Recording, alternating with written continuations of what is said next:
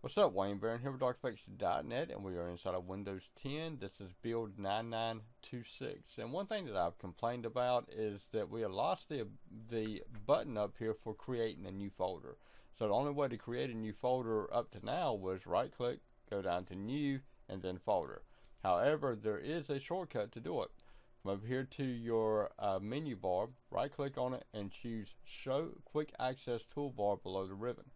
And this little button right here is your create new folder, or control shift N. So that's control shift N to create a new folder.